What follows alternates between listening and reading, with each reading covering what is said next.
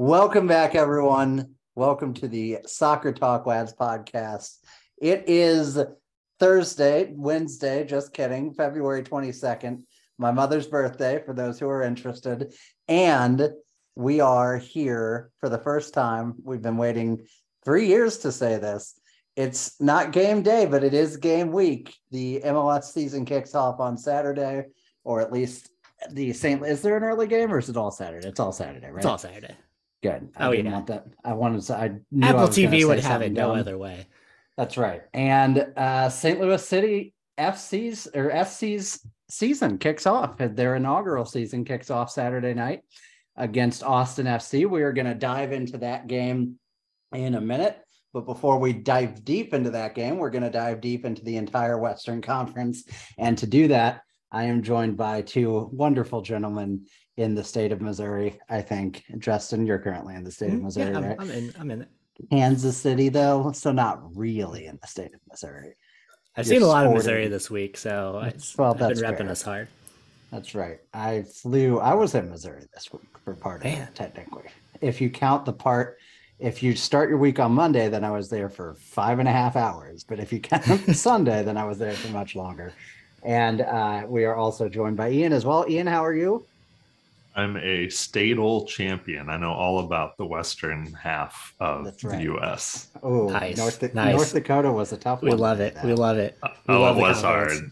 Yeah. I don't like when they throw Nebraska at me. I'm like, ooh, too many squares. Ian, have you recovered from being the poor sap that had to drive me to the airport at 4 a.m. on Monday morning? I have. I myself am experiencing jet lag. Good. I would think you would. It was wonderful. Thank you for doing that. Thank you for being on this podcast as well. 3 years we've been doing this while this team built slowly over time. After their announcement, we jumped right into the ring, and we were prepared for a 2-year wait, and then Mother Nature threw COVID at us and gave us a 3-year wait. But it's been worth it. We're finally here. We finally get to see a possibly slightly above mediocre team take the field Saturday night. I could not be more excited. I'm going to force my German coworkers to sit through the game with me at 8:30 p.m. on Saturday.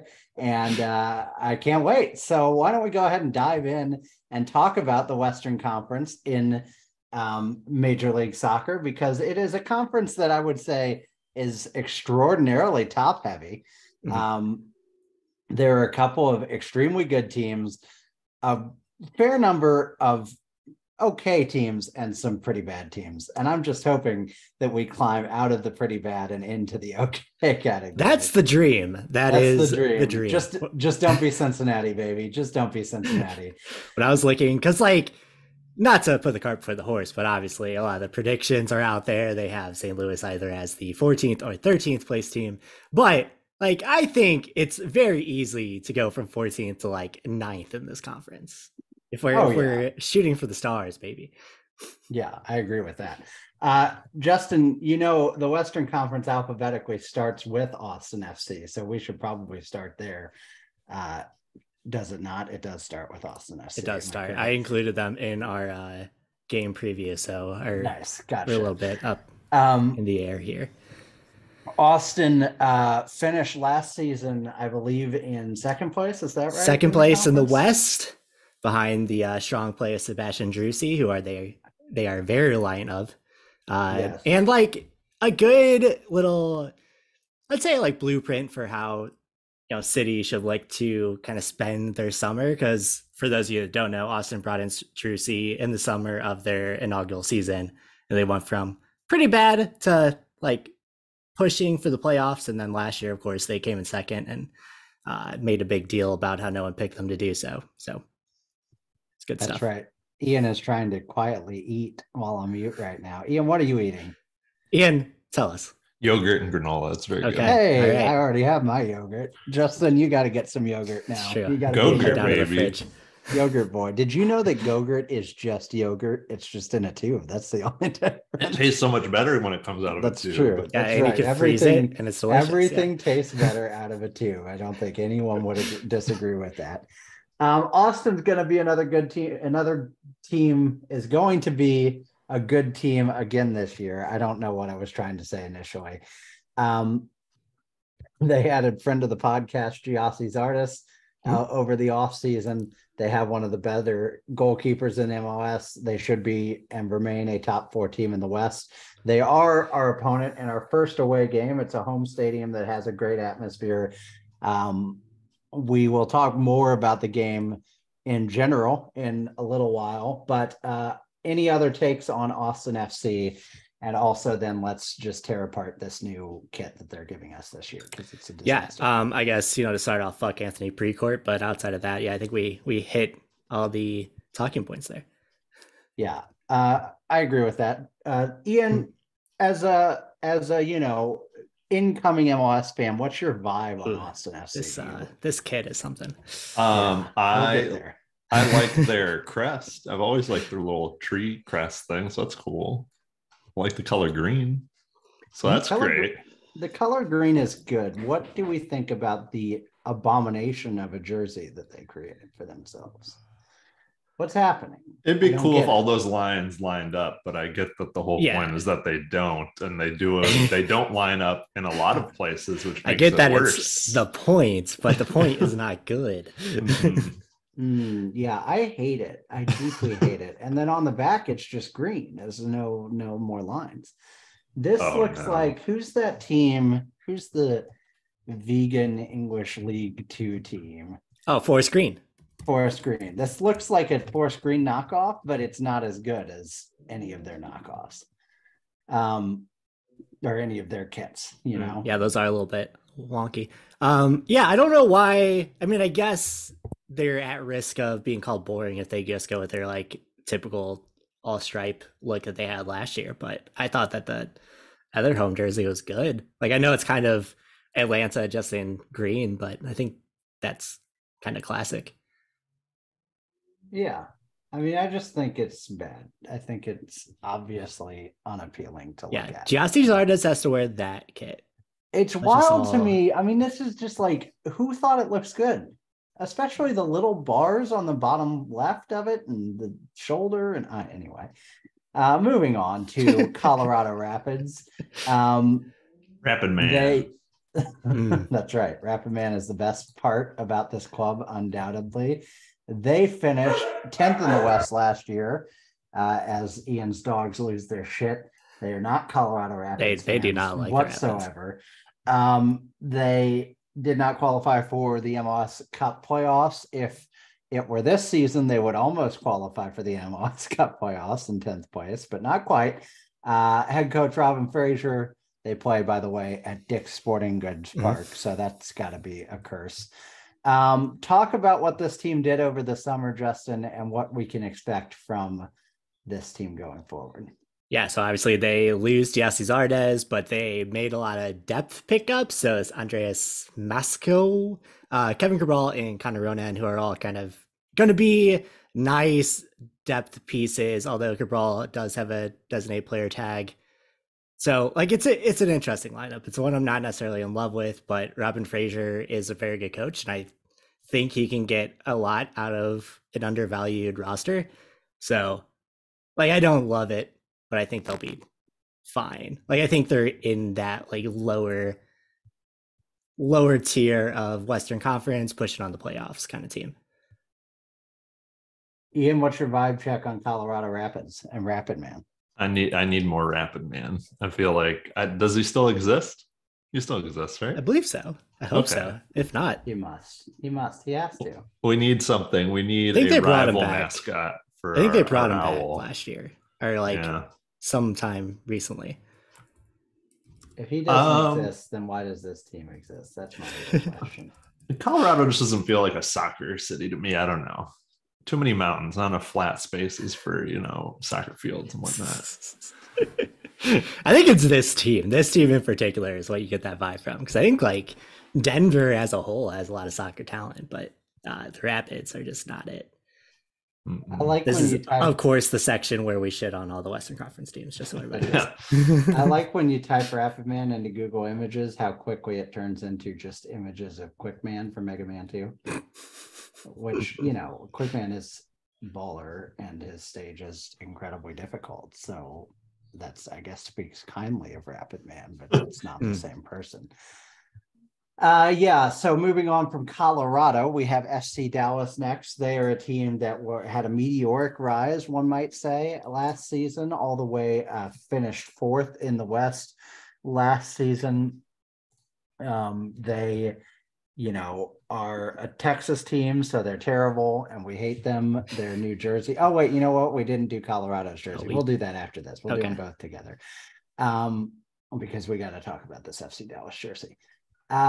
They added Giovanni Jesus this summer. They added Sebastián. I'm not even going to try Sebastián Iviaga. I can do it. See, and Jose Mulatto as well. And it's some cool additions, but not probably enough to put them in that LAFC, Austin FC conversation, I would say. Yeah, I think they're still a very good team. They restructured, strengthened, I would say, their roster, but they haven't brought in any world beaters that would take them to that next level, unless Jesus Ferreira takes another step. Yeah, and I like Paxton Pomykal too. You're always waiting on Pomykal to take that next step in his development. Yeah, Jesus Ferreira is a huge part of this team.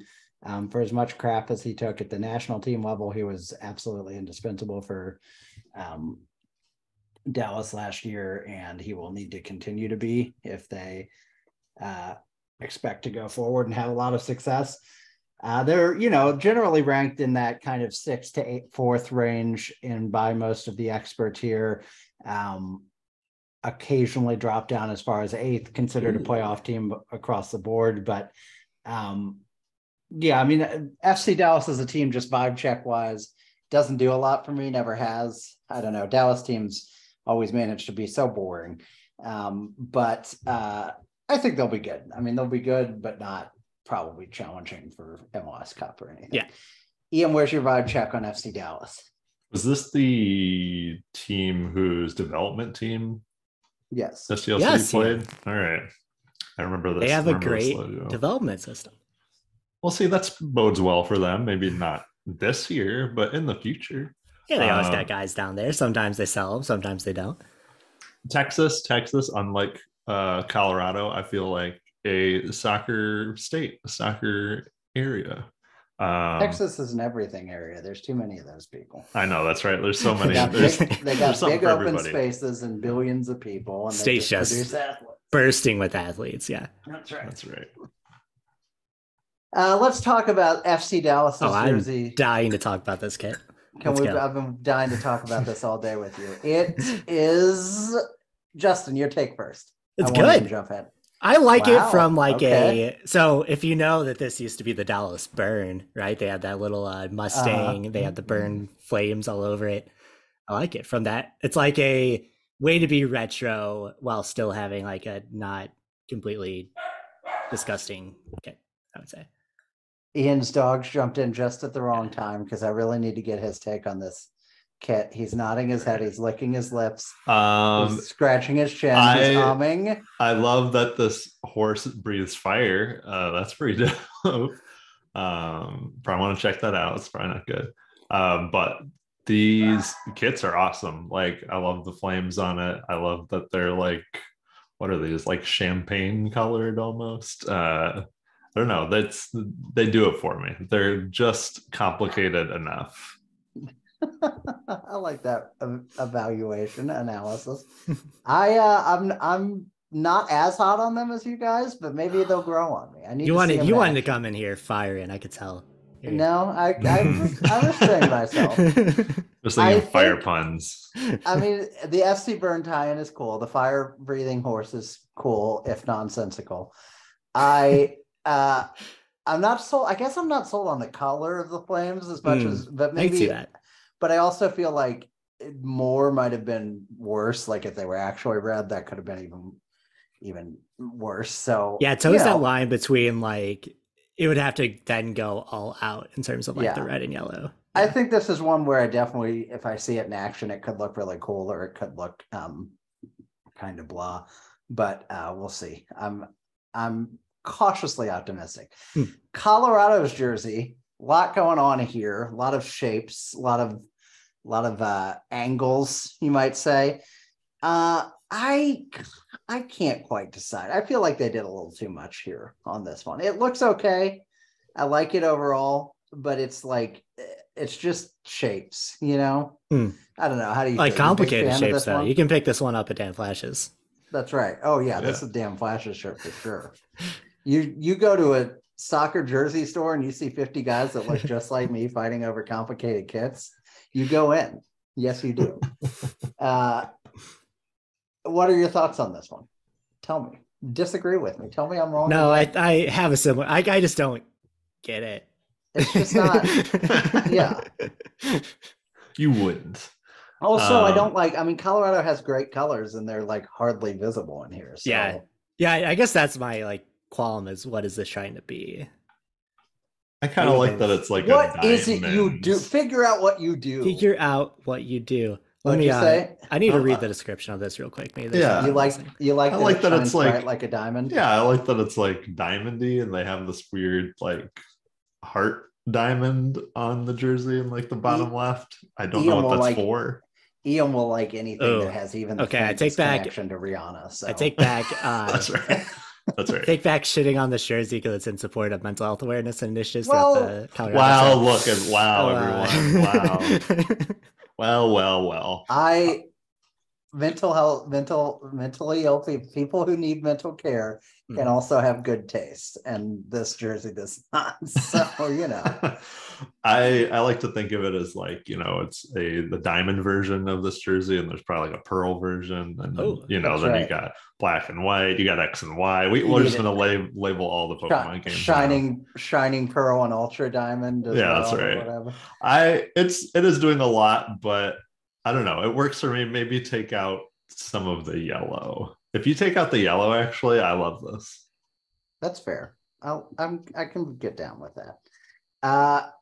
Let's move on to a team whose jersey makes me feel emotions that are strong and warm, but whose head coach does not. It's the Houston Dynamo. Justin, before we dive into the jersey, tell us your thoughts on Ben Olsen and the Houston Dynamo. Ben Olsen does not spark joy to me. I mean, it's like a okay roster with a probably bad head coach that they brought in for some reason. I don't know. I'm not a big Ben Olsen fan after watching what happened in DC. I don't know why you give him a second chance, but I do like Coco Cascarillo. Carrascola. I just completely butchered that. But it's like I like him as a creative midfielder, and like potentially you could run everything through him and have an okay time, but there's just not nearly enough there in that roster. Is this the same Ben Olsen that is featured in Backyard Soccer, the game? I want to say yes. It is. Played for DC United. Yeah, same guy. Sick. I'm in. I'm all over. That was like that was the peak of his career, though, was being a Backyard Soccer. Yeah, I know that's where my knowledge starts, and this is where my knowledge has gotten me. I completely forgot he was a Backyard Soccer. Never mind. I'm just changing my opinion on Ben Olsen. Let him coach forever. Houston did lose the best assistant captain in Major League Soccer, Tim Parker, this summer. Right. So yes, major blow. That's going to take them down a peg. Tim Parker going from team predicted to finish 13th to team predicted to finish 14th in the league, so I'm sure he loves that. That's right. Franco Escobar did join the team, though, and his name is awesome. So, it's a mixed bag. Most people have them finishing outside the playoff picture. Everyone, I think, has them finishing outside the playoff picture. The highest ranking is 10th, but you never know what changes could happen midseason. Now let's talk about the jersey, to which I have a borderline sexual attraction. I love it. I love this color. I love bold color choices and just sticking to them. The kind of heat radiant effect. I think I probably would have liked it more if they'd just done that on the whole jersey rather than in these little like hexagon things. But even so, love it. It's so good, etc. Any thoughts on this? Disagree with me. Tell me. I always like the orange. Why do you hate all the jerseys I like? Oh my God, no. Settled on a good color of orange. Like this kit and the Houston Dash kit are both like just gorgeous. Yeah. Yeah, I agree. I like them. I think the fact that it's on a orange background is doing it a disservice to me because it's hurting my eyes. But that's true. The jersey itself is pretty nice. That wasn't a great choice. I want to buy one. That's on Major League Soccer.com. That's not on Houston. That's true. Fix your site, Don Garber. Fix your site. Major League Soccer.com. Let's talk about LA Galaxy. Your thoughts. You put it pretty bluntly here, Justin. So why don't you go ahead and dive into it?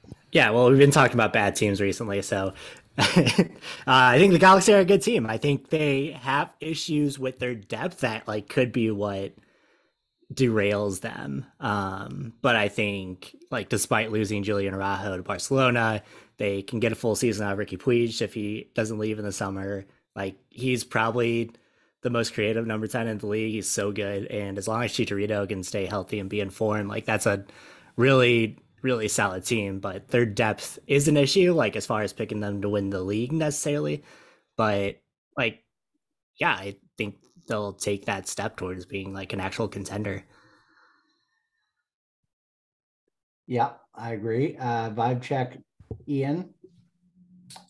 LA Galaxy. Go ahead. Storied team because of backyard soccer, because they existed in that game. Like Ian's MLS knowledge is solely to like the 6 teams that were available. That's right.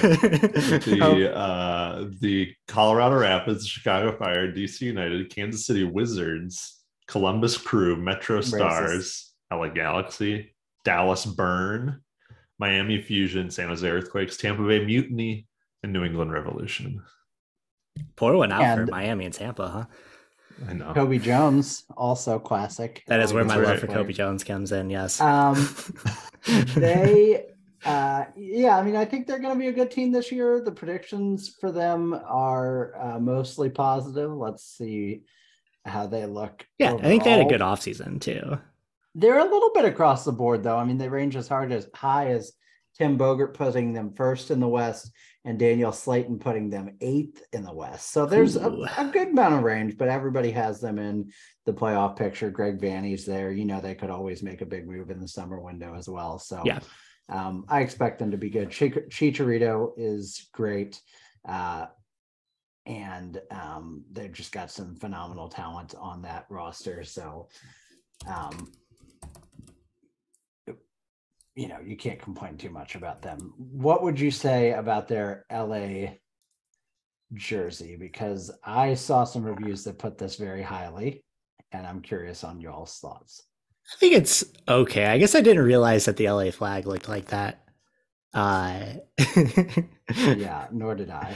I think it's kind of boring. Like, you have colors at the collars, but outside of that, it's just green with like the red stripe at the back. Like, I don't know. Flag is zigzaggy. Yeah. Okay.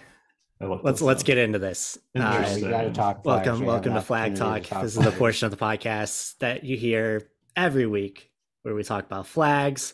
Today we are talking about the LA Galaxy flag, or not the LA Galaxy, but the LA flag. Which, if I could just pop that into the chat here, and give me your thoughts. So we have a green, yellow, and red tricolor with some diagonal squigglies and then a crest in the middle. Thoughts? It's going to tie into the kit as well. The squigglies are unnecessary. This is unnecessary. Is this supposed to give me a Latin vibe? I think it's supposed to be like, here are the different cultures. We have the squigglies, meaning that it's underneath the other ones.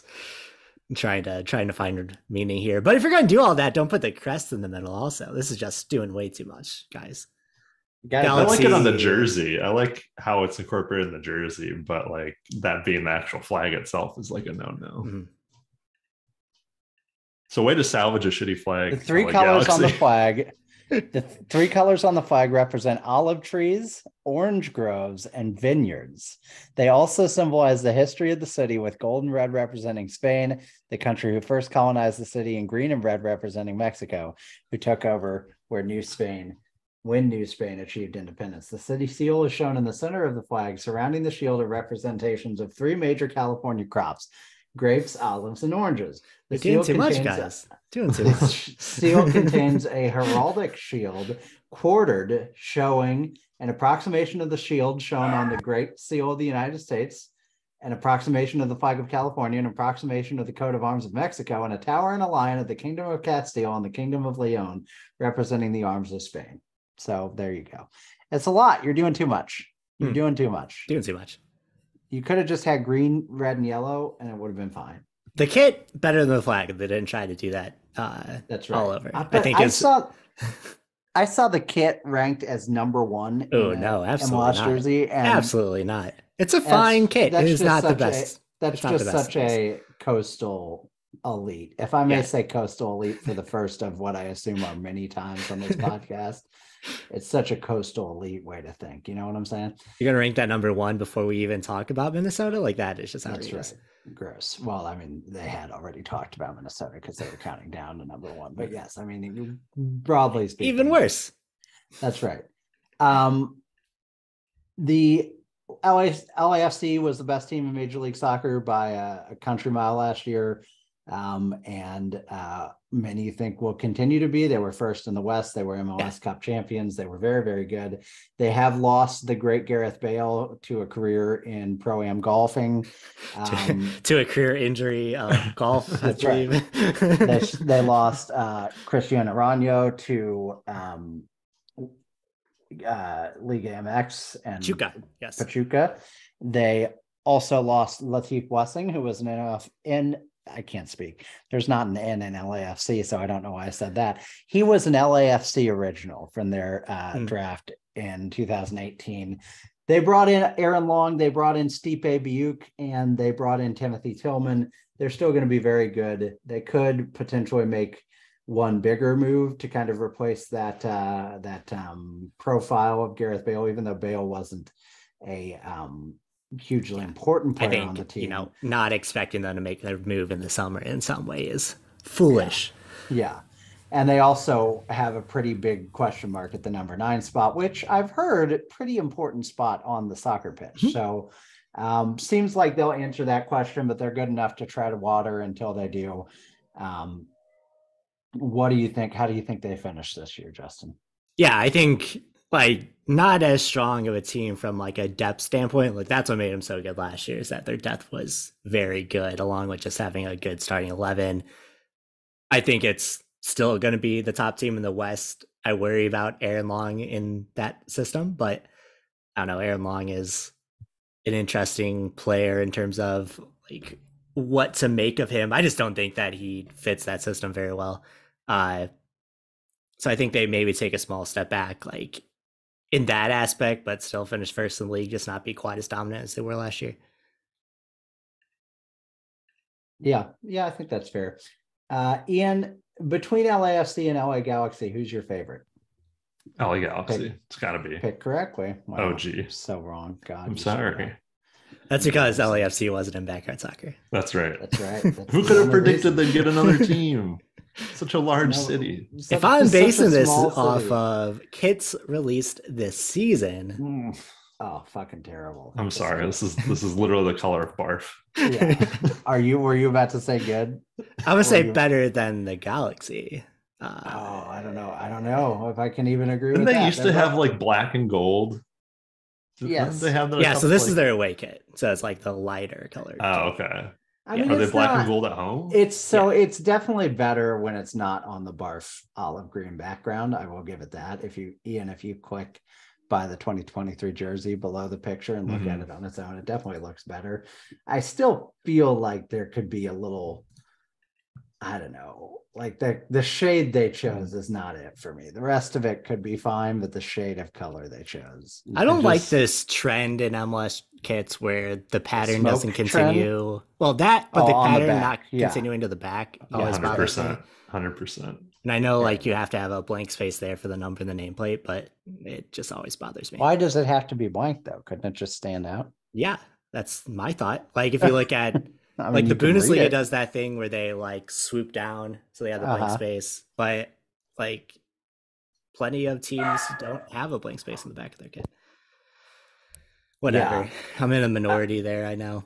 That's all right. Let's get back to not footballing Nirvana, but jersey release Nirvana in Minnesota United SC. This is a team that is not good and does not have any players. Last in our power rankings, number one in our kit rankings, though. So it averages out. They do not have any players who I would even want on a jersey, but I would like to buy this jersey. One blank jersey, please. Minnesota's big problem is that Reynoso is not probably going to play this season. He's one of maybe even the best creator in Major League Soccer, and he's not available for reasons that are still fairly vague, I believe, but legal trouble in Argentina. Yeah, I believe, now speculation here, but I believe he got in trouble for brandishing a gun at a minor, I believe is what the... Now, this is Argentina, so is that minor with an O or an E? Because either one could be bad, but... I'm not sure. Yeah, I don't know the legalities there. So. That's not great, Reynoso.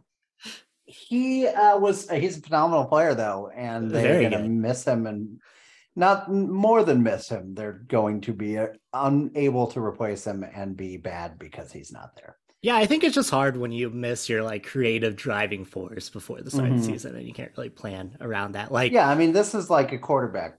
This is like they have Joe players Burrow didn't show up like Robin Laud, I think is good, but there's a player I could put on a jersey. Yeah, I won't, but I could. And Maria has his moments. Fragipane has his moments, but yeah, like Reynoso was the Frangipane. Mary Berry entered the chat.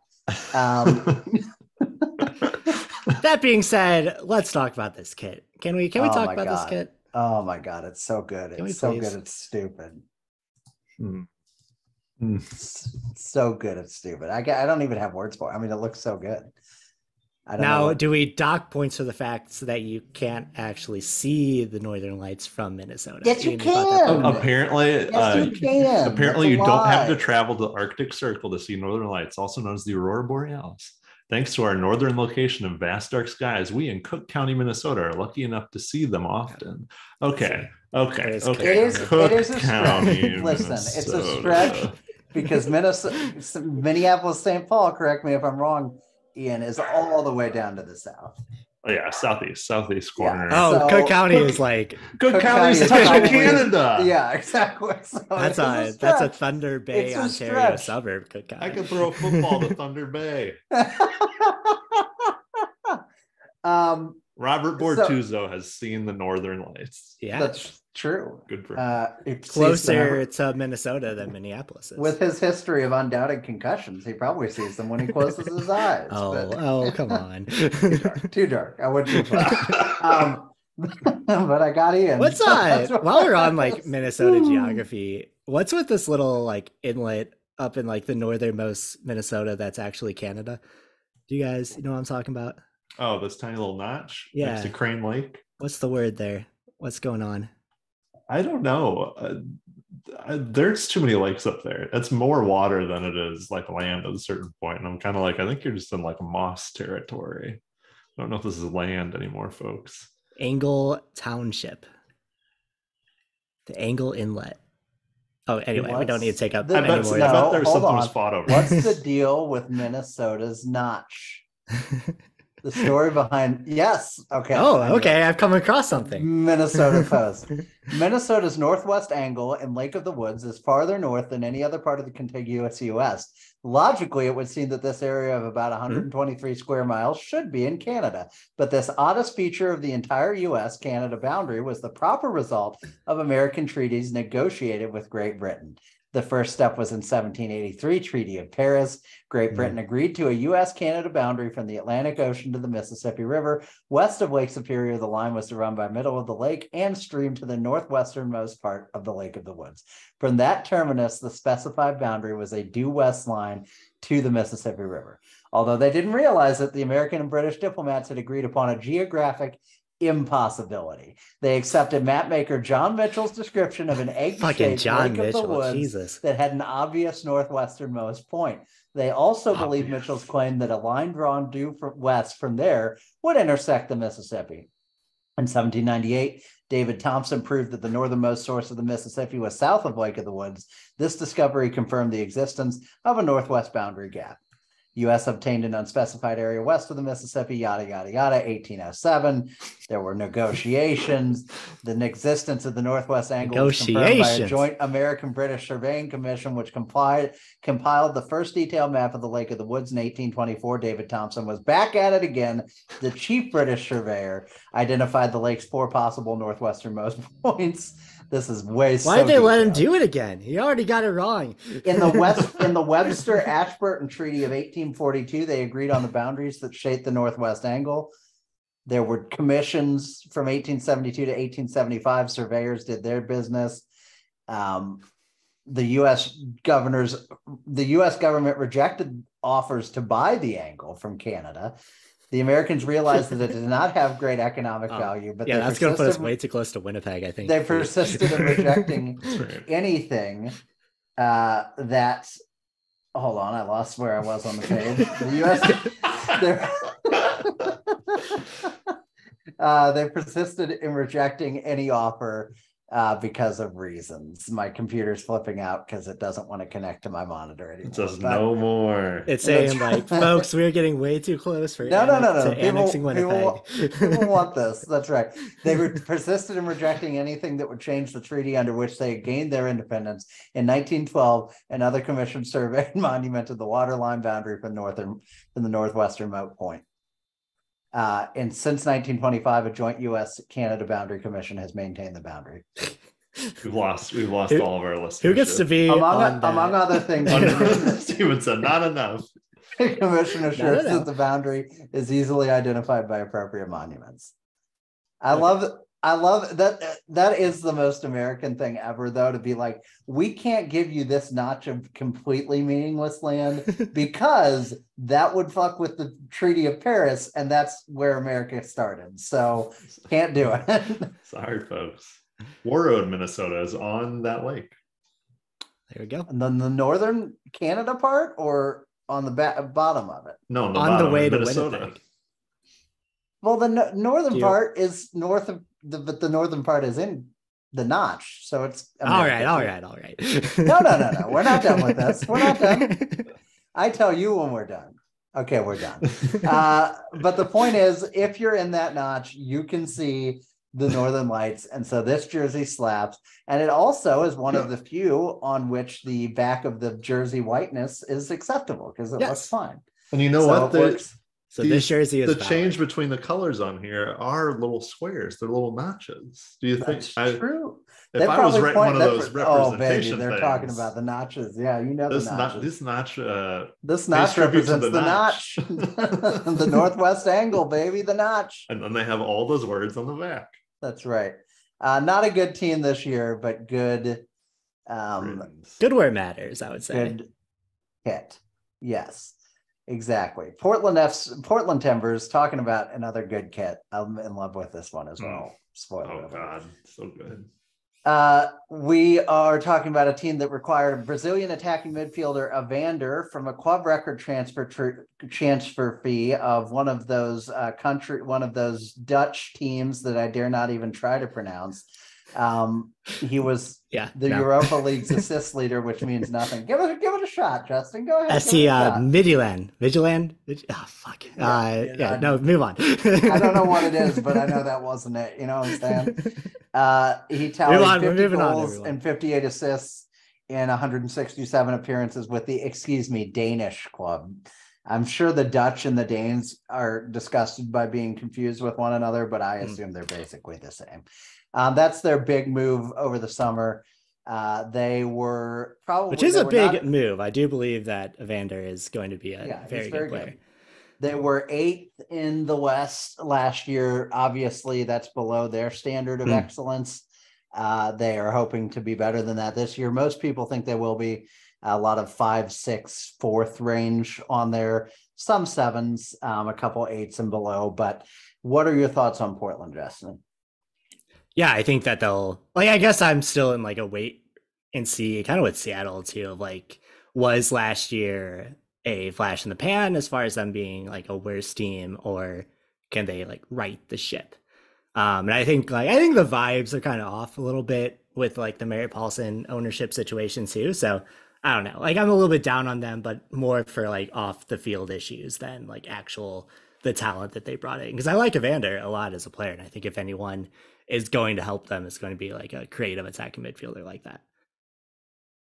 Yeah, I mean, he should be really good. Justin, excuse me, Ian, what are your first thoughts when I say the name Evander? Evander Kane. Thank you. That's what I assumed. What's your vibe check on Portland overall? I mean, this feels like one of those teams that's always good, at very least good. Mm-hmm. And I think if I had to pick a team to follow and root for, I would choose this team if we didn't have one, because they're like the St. Louis of the West Coast. In what ways? I don't know. They're smaller than all the other cities around. That's right. That's about it. Counts. And you don't have to explain yourself at all. That's right. Does the little star above their crest indicate like the one time they won the MLS Cup? Yes, that's MLS Cup. That's true. That's dope. Everybody has those. I do like this play. Good job, MLS. This is you nice. haven't been paying attention. They do that with the World Cup as well. Yes, I knew that. And if somebody has a gold star, it means that they've won 10. Jeez, World Cups? Or MLS? Well, like just in general, usually nice. the gold star is 10. I don't think anyone in MLS won 10 yet. I was going to say that. I don't believe so. I don't believe that's mathematically possible. This kit absolutely fucks, by the way. Oh, yeah. I just want to be very clear on that. So good. Portland undefeated on the kit. But oh my God, I want this one. I might actually get. This one's so good. Justin, it looks like you disagree. No, I'm sorry. I was trying to see. I mean, damn it, I want controversy. I'm so excited. I like it. I don't know if I'd buy it. I think that's where I'm at. Oh, you said you're stupid for spending your money. You disgust me. I'm spending Justin's money. It's the same. Podcast money. I think this is like an Adidas issue. I can use the podcast. But why is this not on the back of the kit? Adidas, I know, right? Call me, please. I need to talk to you about this. Why is what not on the back? Why does the plaid not carry over? It's like, yeah, it's dumb. It's dumb. It's telling that all of these show only the front of the kit. Yeah. You know? That's the important no. Don't they did that and they moved on. There's nothing on the back there that you need to see. Justin, give us your thoughts on Real Salt Lake. I mean, Real Salt Lake, they're a team. All right, and their jersey is a jersey. So moving on to San Jose. Yeah, I mean, like honestly, is there more to say about Real Salt Lake? Not really. They'll be fine. I always try to write off Real Salt Lake, but they always seem to like quietly be decent, and I think that's probably where they are again, like a fringe. Well, I guess now with the new playoff format, they're probably comfortably a playoff team. But additions of Andre Gomez and Brian Vera help shore up their fullback situation, but those are the only moves they made this offseason. Like they'll be fine. They'll be a fine team. Their team is mid and their jersey is mid. I mean, the jersey's fine. It's clean. It's simple, but and the colors are nice, but it's just nothing's going on. You don't like that Dijon mustard color? You don't like that spicy mustard color? I honestly think it looks fine. It's just like that's not like doing a number for me, you know? Right. Yeah, they went very plain, I think. It's like a very boring kit to me. I appreciate them using a color that's sort of like, why? Appreciate that they were like, why would anyone do that? And it's like, well, I don't know, we could. You know, when you look at a jersey and your first thought is what? That's the vibe. I don't hate it, but yeah, it's just boring. Sorry, Beehive. Steve, that was the Real Salt Lake Beehive State kit. Are they the Beehive State? Does it have? Oh, it has little like honeycombs in it. I see it now. I didn't see that initially. They're not actually the Beehive State. It's just they are. It's just that Mormons love saying "mind your beeswax," so that's how they became it. Few people know the real reason Utah is called the Beehive State. It's because they say "mind your beeswax." The great state of Utah. AKA don't you dare look it up. This is my the Beehive State. Canon. They say don't that, you dare look it up. They say that like everyone knows that they're called the Beehive State, which is like this is the first time. This is exactly as popular as it's a little more complicated. It says the beehive is a symbol used by several religions and has particular roots in the state's dominant religion, the Church of Jesus Christ of Latter-day Saints. Oh, it's a Mormon jersey. Saying It's a Mormon kit. I was on the money, baby. I knew it was the Mormons. It's always the Mormons in Utah, you know. After the Pioneers entered the Salt Lake Valley in the late 1840s, Brigham Young, president of the church at the time, wanted to name the new territory Deseret. That's a guy that MLS wants to wrap. MLS wants to get in on that Brigham Young. The odds I would have given you before this podcast against Brigham Young being mentioned on this podcast, 150 to 1 easily.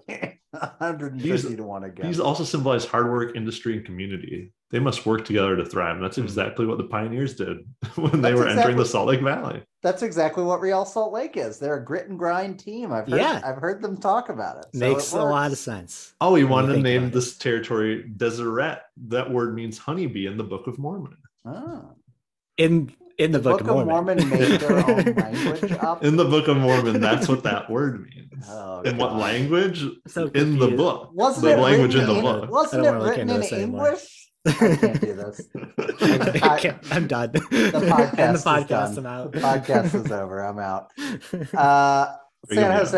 San Jose earthquakes, or they're just the quakes now, right? They're not the earthquakes, or I mean, we can call them the earthquakes, though. Oh, right? They are the earthquakes. Never mind. I'm kidding.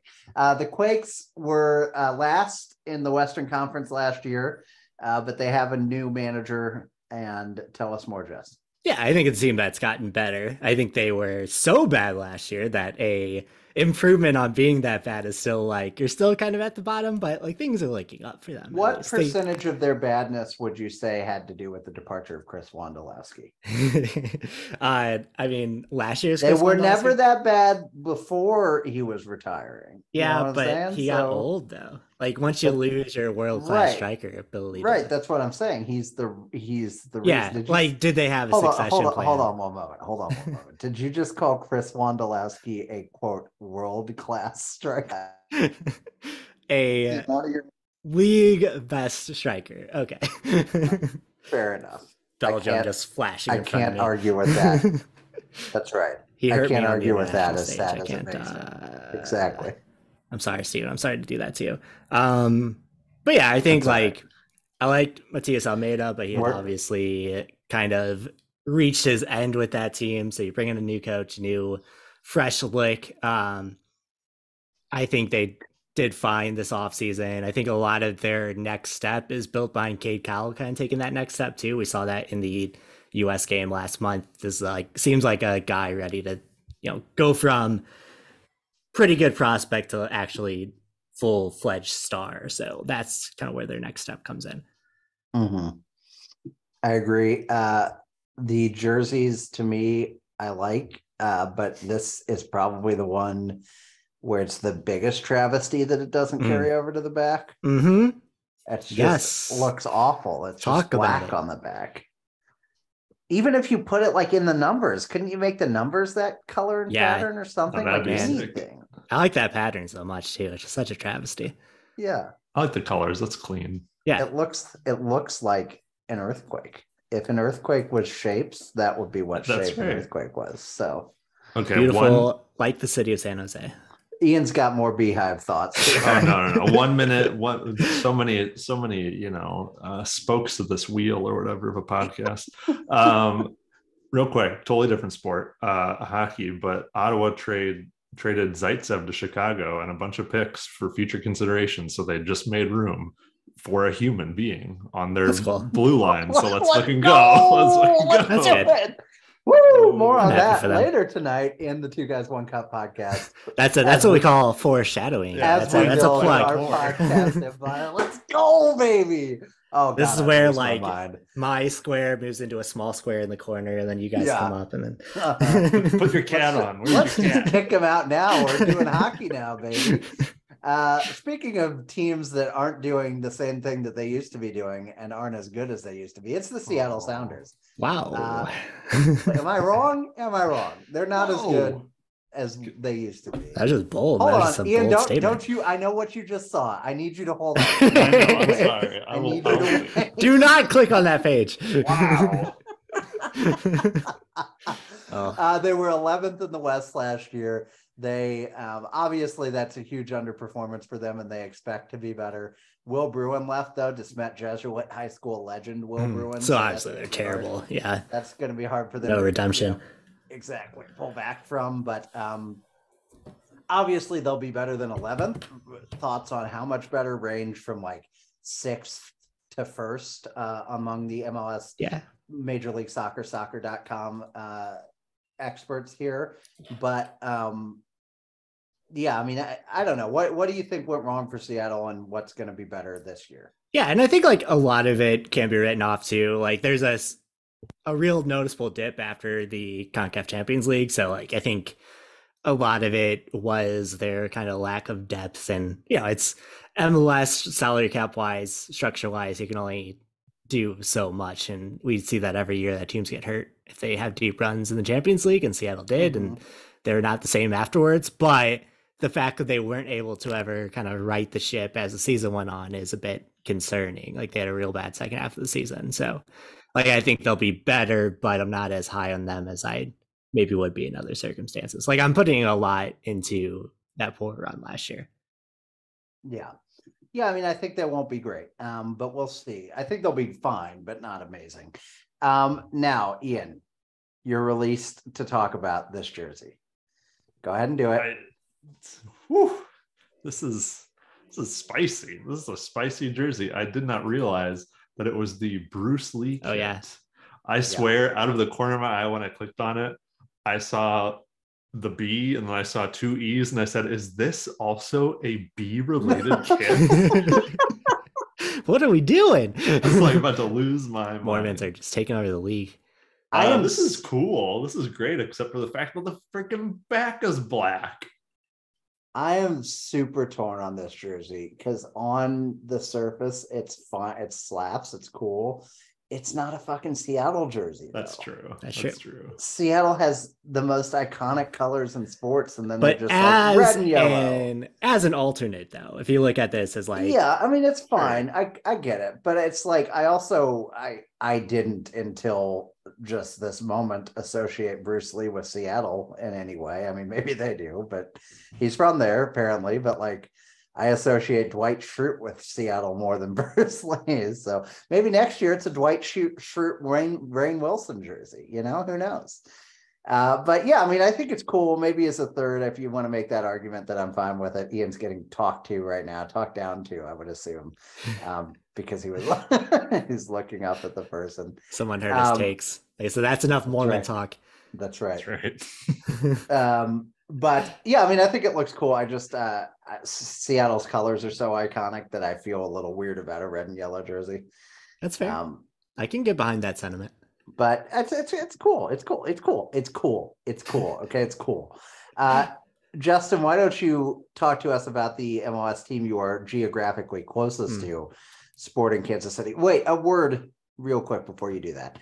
How do we feel about the fact that alphabetically they covered on the Total Soccer Show podcast, they covered St. Louis after Seattle and not immediately after San Jose? Oh, like as an S-A-I-N-C? Because it's ST Louis, which I hate. I hate it.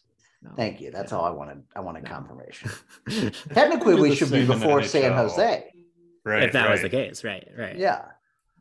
Because it's not. But you don't spell the city stuff Louis. It's not saying it's short for something. Yeah. Anyway, do they do NYCFC? Is it if there was like an actual New Salem team or whatever, would that be after and what? Anyway, I don't know. Steven's got issues. We're airing our grievances here. Move on to the Sporting, the Festivus of the MLS season. Move on to the Sporting KC Wizards, please. Yeah. So SKC, they had a bad year last year, but that was a lot of the success the year before was driven by Alan Pulido. Alan Pulido was injured in the preseason last year. He'll be back. He's fit and looks good from everything I've seen. They bring in Tim Leopold, who played, I guess, for Hamburg in the Set 2 Bundesliga. Once upon a time in one of my FIFA saves, Hamburg won the Bundesliga and he was on it. So like take that with a grain of salt, I guess. But they're kind of like ride or die by Alan Pulido. They have an iffy back line. They don't have a lot of depth at center back, but like offensively, they should be good, like assuming that all plays out. And like Agata turned into a pretty good player last year, but like, again, it all depends on like depth wise, they're not incredibly deep. So like if injuries hinder them again, they could have another bad season. But if they're back to what they were the previous season without Polito, then they'll be good. Could be problematic, but probably good is where I put them. They're in that range. That is what most people rank them as too, 5th, 3rd, 6th, in that, definite playoff contention range. I would like to see them good again. I would like to have a rivalry with them. Can't have that when they're bad. Their jerseys are extremely mid to me. I mean, they're fine, but they're just basic and boring. It's the same as always. Mm-hmm. I like baby blue, but yeah, it's kind of sky blue. Also, what were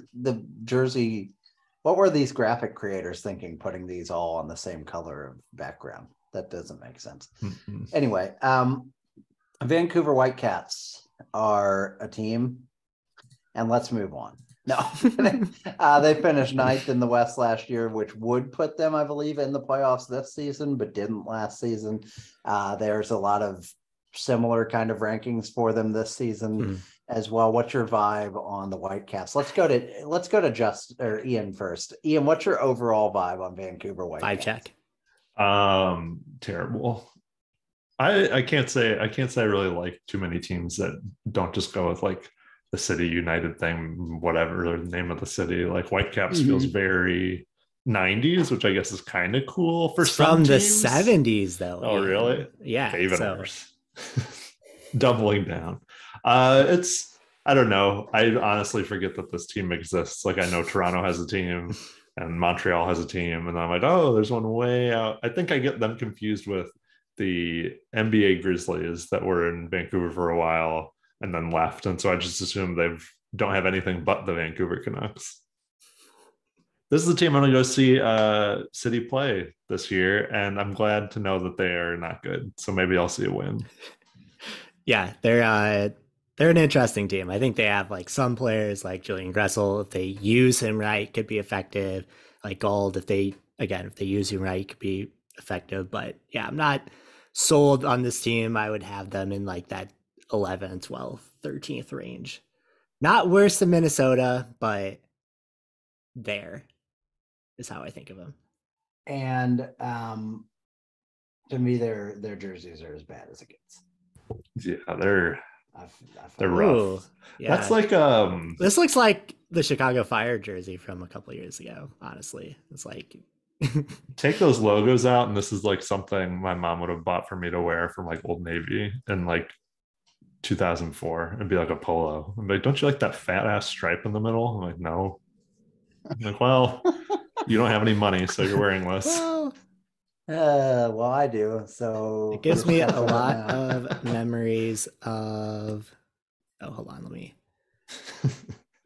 Gotta bring up the chat. Just in this downloading memories. It's like I don't know. Yeah, it just feels recycled. Okay. Recycled's the word you're going with? Recycled, really? Recycled. Like this is like the same kit, just in white and blue instead of red and white. Yeah, that's the same. You're right. That's all the teams other than St. Louis City SC, which we've talked about at length. They're going to struggle to compete. Obviously, the top teams in this conference are way above St. Louis City. The middle teams in this conference, most people would argue, are significantly above City. It's all about just not embarrassing yourselves this season. And I'm good. I think we can do it. I believe. And I think they'll have like a strong, cohesive identity. Like if you look at that starting 11, so Berkey, if you look at the starting 11 of the last preseason game, which I think tells you a lot of what's going to happen on opening day. Berkey, of course, at goalkeeper, Nowitzki and Nelson at fullback, Parker and Hebert at center back, Blom, who I think is going to be real good as a center D. Lewin right there next to him. It's a nice little two-person pair. They did have some trouble controlling things, so that's something to pay attention, especially since they've been wanting to use Indiana Vassilev and Perez in those spots as well. Your German pronunciation on Lewin was just awful, by the Thank way. you. Just Thank you. Yeah, you're welcome. Don't send this to your coworkers, please. I will immediately. I will listen to this. Listen to this braying mule butcher your language. Anyway. I think they'll be fine. They're going to be like, they'll lose some games. Everyone has to be prepared for that. But the one thing Total Soccer Show did give us was name vibes on Klaus and Indiana Vasilov. Good name vibes. They have a strong, cohesive identity. Blom. And Roma Berkey's a dope name too. Yeah. I mean, all these names rock. Dope names, good vibes. The team feels good. Like that can take you far. We only have 2 of our 3 potential DPs, and we've all heard about Lutz's comments on DPs. But I do think the possibility of a big DP signing over the summer does linger out there. I don't want to say a name. I'm just going to pick one out of a hat, like Lionel Messi. Like you could like theoretically sign. It is a possibility. It is. You can't deny that it is possible in the strictest sense. Things fall out with Miami. He still wants to come down the last. We got the space for you. Live. Basically the same climate as well. That's right. So, that's right. Sticky and equally as many big name celebrities associated. Everyone always says St. Louis is basically Paris, and that's what you need to learn. And Caroline Kendall, will probably give him part ownership, so and you gotta.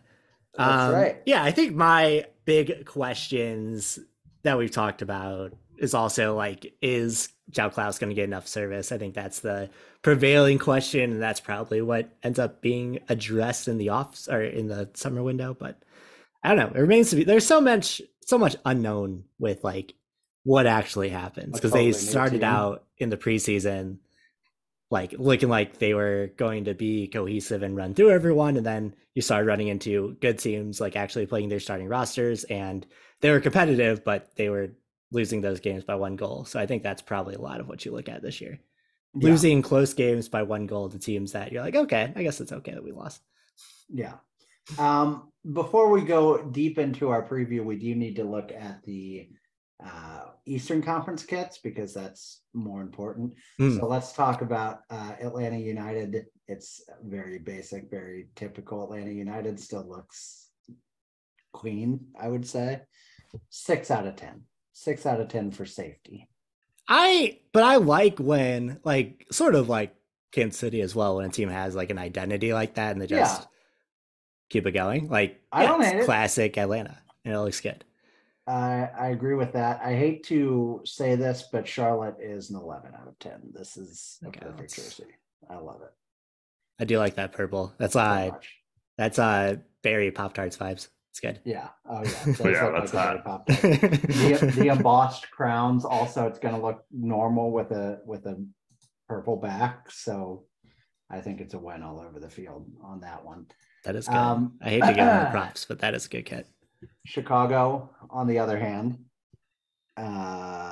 you're doing too much. You got to do less. It's also they left a blank spot for like a impending sponsor that they don't have. Yeah. So it's just like this blank spot in the middle of the kit. They should have just written Chicago. That's so embarrassing.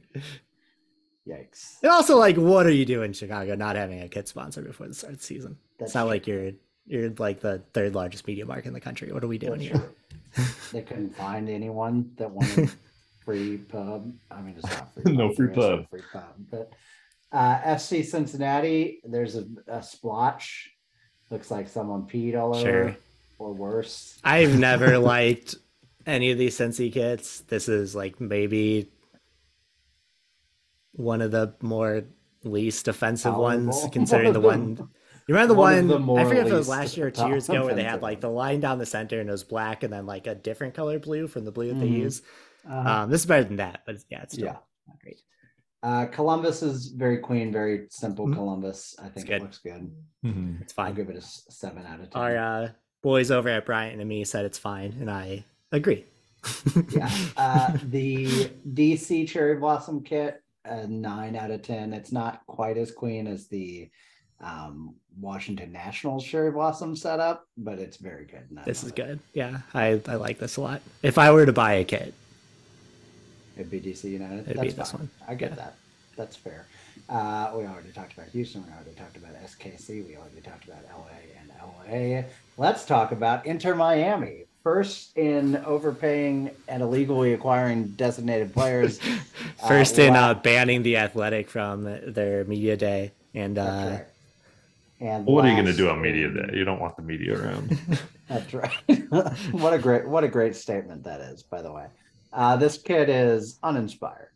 It's fine. It's not. It's just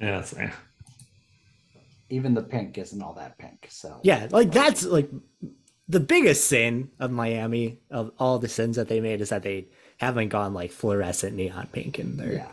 Oh yeah, it's insane. It's an absolute loss. Nashville's Johnny Cash kit's very cool. I mean, I get their Man in Black kits. I get it. They're almost still a little too simple, but I still like them.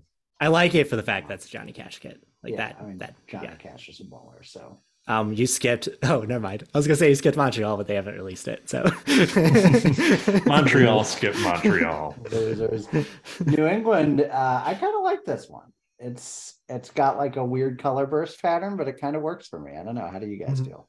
The sash. I like a good sash, and it's not like a traditional where it has like. I don't like it anytime that the logo is like a bar that like interrupts the pattern like this one, but the rest of it I like. Yeah, I agree. The bar is a little jarring. New York Red Bulls, very nice. Going with that similar kind of dusty, smoky vibe as the LAFC one, but with the dusty smoke being blue, and I like it. I think it all looks good. Yeah, it's good. The colors definitely work better. I love Red Bull's logos because the logo is actually a logo and not just words, so that always makes things look a little better. Right. Look at this New York City SC mosaic tile. This is hot. Absolute beauty. I think they might have done a little too much in the shoulders. That might be like a little too different. And of course, I'm going to hate that on the back, it's just going to be nothing. But overall, I like the torch that they have as their Statue of Liberty torch. Very nice. That's good. Yeah, that works for me. That one works for me a lot. Orlando FC, always killing it. Always beautiful. Purple, incredible. Baby. Yeah, and when I found out some insider info from being down in Orlando, the wall is what they call their supporter section. So that's the wall. That's the inspiration there. Is there another brick in it, perhaps? I would assume, yeah. That's right. Thank you. I needed that validation. All right, so let's move on to the absolute best of the crop here. Wow. Okay. Oh yeah, it's pretty good. I mean, Philly does not disappoint when it comes to these kids. Exactly. Also, like the crest being a snake and not their typical Union crest that's good for me as well. Yeah, I agree with that. Justin, are you coming to Orlando in August to cover the St. Louis City? I don't know. Game? I don't know if I can commit to that on the podcast. I would like you to commit to it. He wants a recording. Where can you imagine? Where would you rather be in August than a hot ass Orlando? Folks, Orlando. If I could have a moment's of rant about Orlando here for a moment. Didn't love it. The didn't ghetto love it as of Orlando. Didn't love it as a city. Just in general. Yeah, tell us more. Why do you hate Orlando? Just like, is it because it's 9/10 theme park? Yeah, and it's so like samey, everything else, like wide ass streets. Yeah. People driving like maniacs. Yeah. Agreed. All right, well, that's fair. Let's sorry, I'm not done with the jerseys. Yeah, Philly Union classic, fantastic as always. Portland, absolute slay. And we've got St. Louis. We haven't talked yet about the new away. Talk about our away kits that are also freaking phenomenal.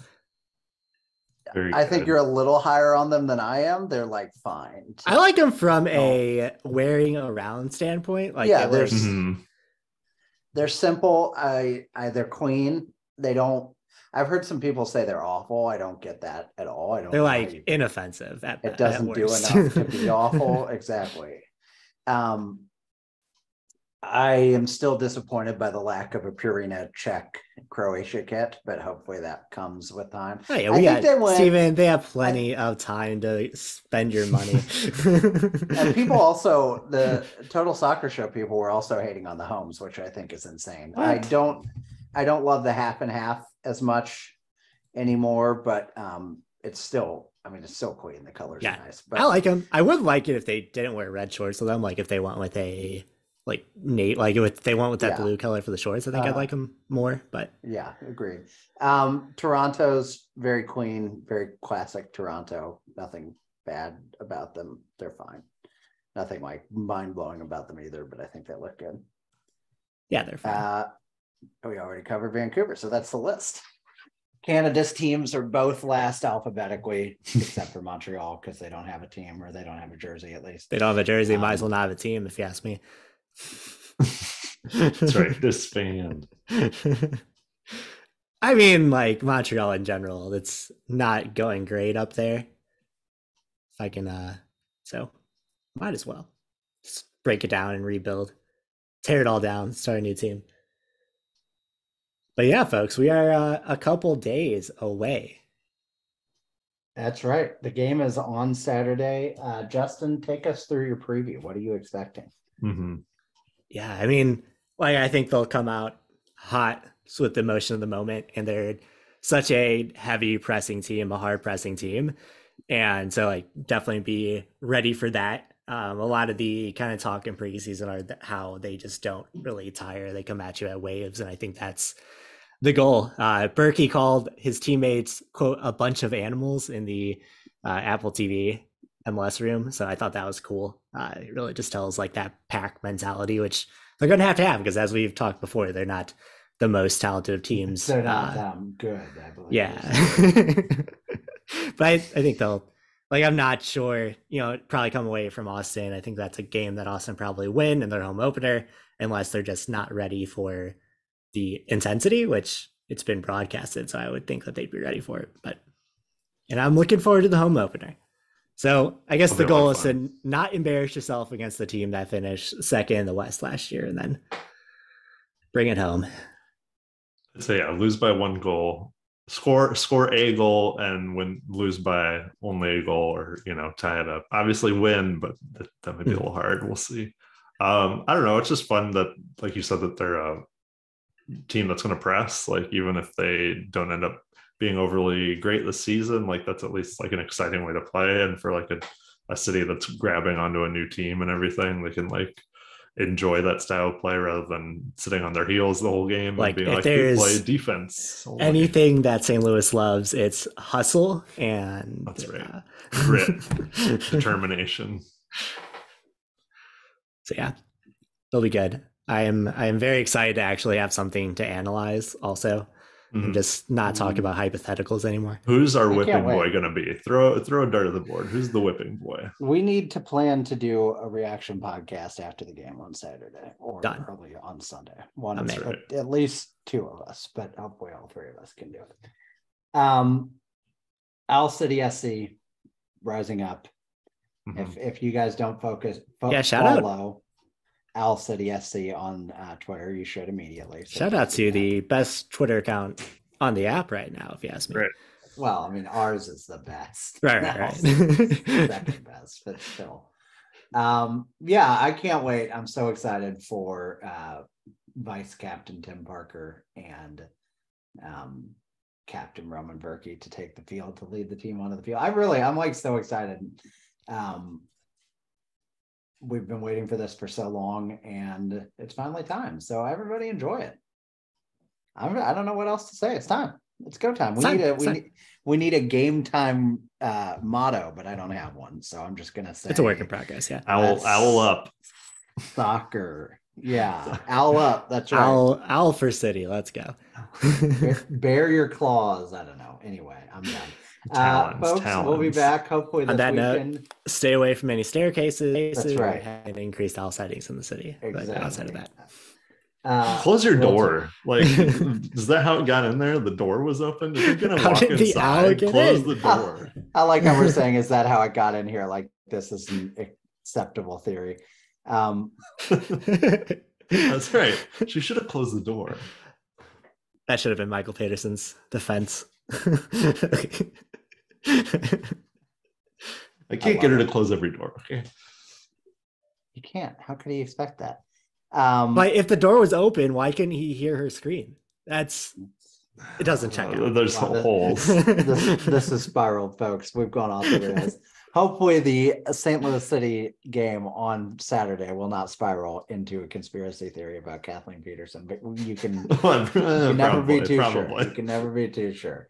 All right. Thanks everybody for listening. It's finally soccer. The next time you hear our voices on this podcast, we will have a St. Louis City SC soccer team to cover. So Talon's out and have a great night. Adios. See ya.